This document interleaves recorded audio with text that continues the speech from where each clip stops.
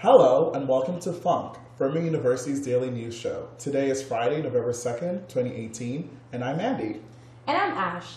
In today's news, some blood pressure medications are being recalled due to contamination. Irbesartan and valsartan were recalled because it is suspected that they contain traces of potential carcinogens. However, the recall applies to only 1% of the medications on the market, according to the FDA. The weather for today will be rainy with a high of 66 and a low of 42.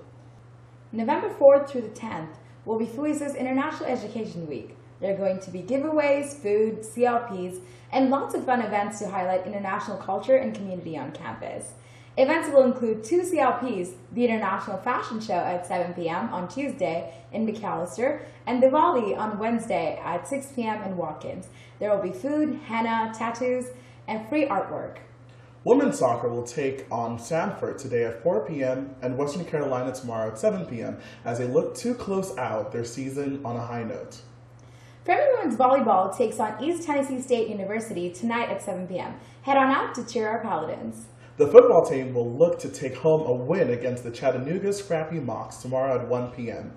Furman is currently 3-4, looking to earn a big victory over our 6-2 conference rivals.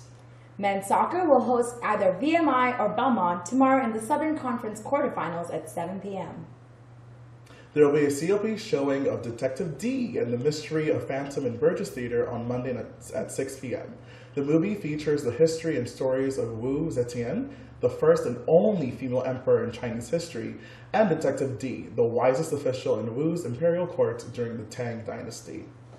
On Tuesday, November 6th at 5:30 p.m. in Packard Lecture Hall, there will be a CLP lecture to address the challenges that coral reef environments are facing and some of the solutions that are being explored to preserve reef systems. The Furman University Jazz Ensemble, featuring special guest artist saxophonist Adam Larson, will perform a variety of music in their CLP performance at 8 p.m. tonight in Daniel Recital Hall. Want to figure out how to get the best out of the library on campus? Here's Furman librarian Steve Richardson to teach you how to locate all of the books you need for class.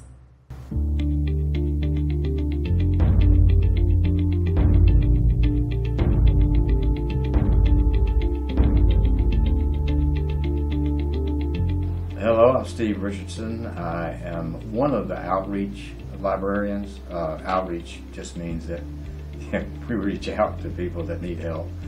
What we help with is research and help people find information and try to point them towards the best thing for what it is they're trying to accomplish. Now, the library, the books, and the different collections are laid out in a unique way. We use something called Library of Congress classification, which differs from Dewey Decimal. The concept is kind of the same, but really it starts with a different mode of numbering. That is, it starts with letters and then numbering. We have these books designated from A through Z in the library. There are a couple of exceptions. There are no M's in this library because we have a music library, and it turns out that M is for music. And then there's some things that are in the Q's and R's that are in the science library. We have some here, computer science things, that kind of thing. Also, there are no O's in the library, and the reason for that is when you see a call number, it starts with a letter and then it goes with a number.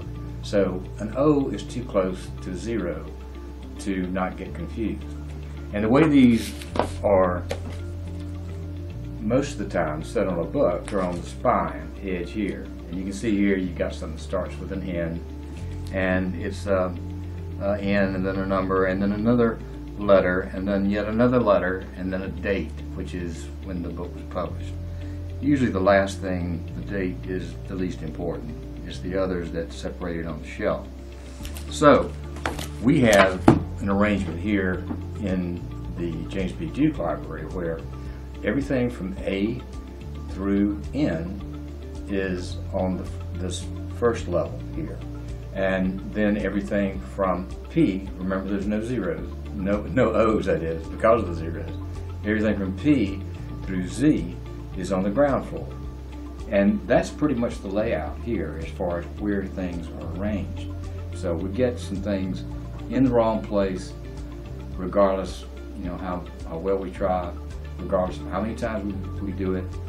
It turns out that way. But we always have people that can find them. We got some great people here that can search them down. Seem like they're always lucky to find them. And that's the way the layout is.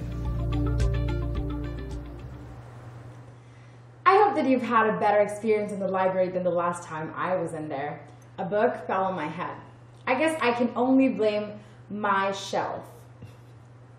And that's all we have for today, Paladins. Make sure to check our website, can'tstopthefunk.com, to submit announcements and watch all our previous episodes. Have a great Medical Science Liaison Awareness and Appreciation Day, and tune in again tomorrow for our next episode.